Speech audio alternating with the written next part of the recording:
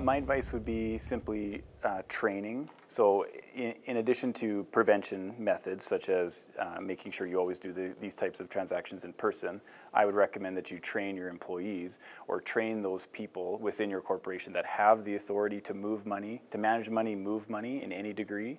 Train them about this fraud, make sure they're aware of it, and ensure that there are safeguards in place, that there are strict policies in place within your corporation to make sure that you can't fall victim to the scam.